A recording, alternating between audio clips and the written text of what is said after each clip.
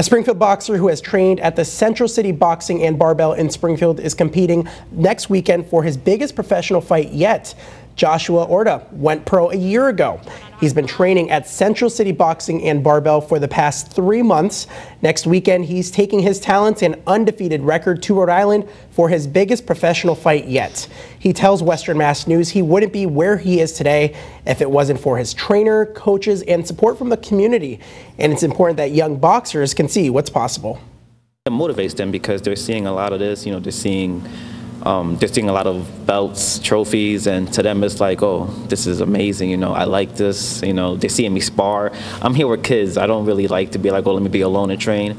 I love the kids. I love them, they're good people to be around. I spar a lot of them. I try to give them partners. I try to tell them to stay in school. I try to just tell them positive things. Hopefully, I get a lot of them out the streets and a lot of them in the gym. Golden Glove champion future. Definitely want to wish him the best of luck. Orta's fight is set to take place next Saturday at the Twins River Casino if you want to go and check it out.